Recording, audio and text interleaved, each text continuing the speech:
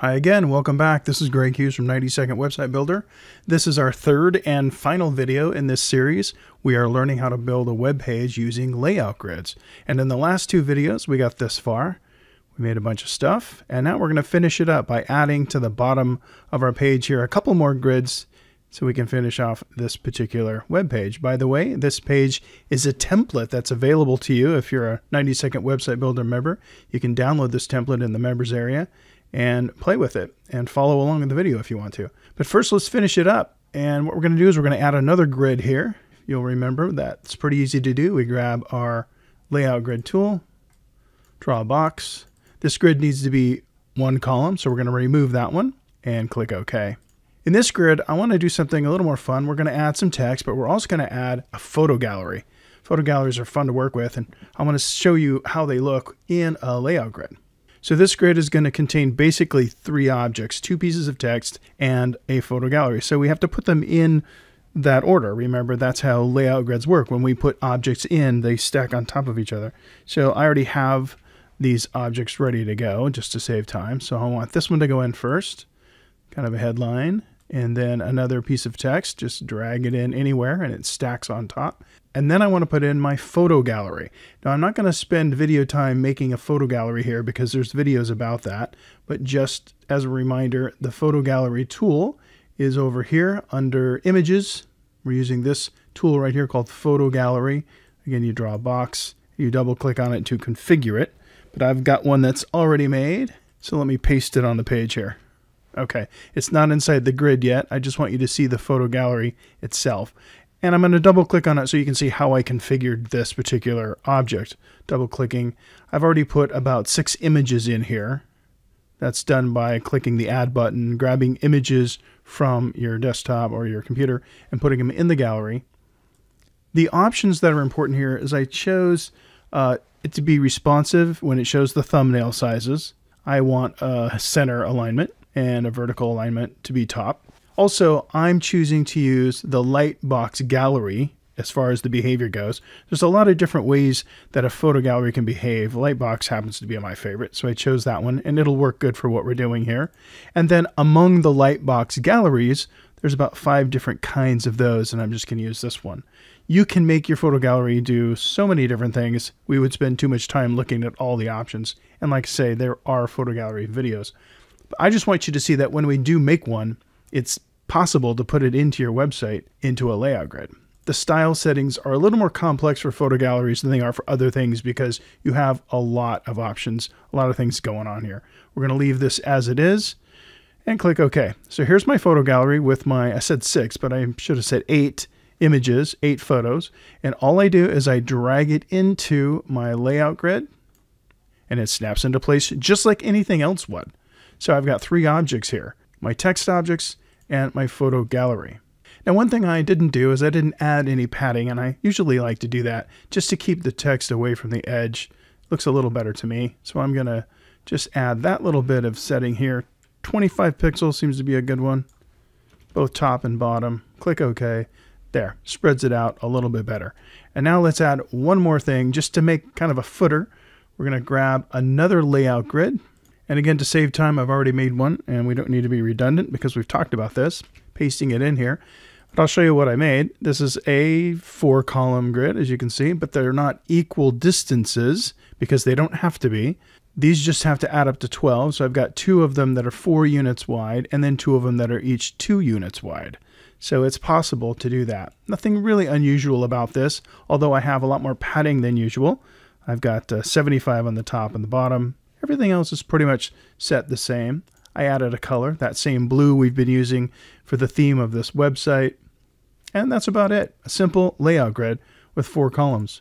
Inside these columns, I mostly have text. That means here's a text object, here's a text object. Same thing here. These are just very simple to drag in, which like we've been doing. Take the object and drag it in and it snaps into place.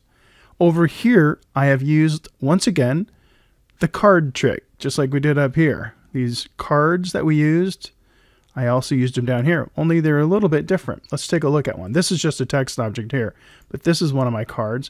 We're going to double click on it and see how this was configured. Here we used an image in the card, as you can see right there. And let's see, let's double click on that, or you can click edit to see what we did. We just went through and found an image that we want to use. And we did something a little bit tricky. We gave this image a radius border of 500. Whenever you give something a radius, that means you're rounding the corners. By default, something like this would show as a square or a rectangle, and you can curve the corners by adding little numbers here. So if this was a 2, this image would end up looking like this. It would end up looking like a little square with just sort of rounded corners. But when you exaggerate the radius like this and make it something like 500, it actually becomes a circle. Just kind of a fun little trick. So that's what we did. Click OK, and you can see it's now the shape of a circle. The other things in this card are a piece of text, another piece of text, and then I wanted some social media buttons to go under the person's name. So what I did was I added buttons. Remember, you can add buttons. In this particular button, we called Facebook and found an icon. By clicking on the icon button, we find our Facebook icon, which is listed down here. It's that easy. I just wanted you to see that using cards is a good idea with layout grids because they're very, very versatile and they respond really well. So let's just click OK. And we pretty much have ourselves a website, or at least a web page. And just to reiterate, remember in the last video, we made this little sticky layer and little font awesome icon that gives us our smooth scroll. So when we click on it, it scrolls us back up to the top of the page. You may be wondering why this layer doesn't have to live inside the page viewport. Normally, we design everything inside the edge of the ruler. You wouldn't want objects outside. So why does this get to be outside? Well, the reason is because this is a sticky layer and its position is determined by its settings. It doesn't matter where we put this. We could put this completely out of sight as long as it's on the canvas somewhere.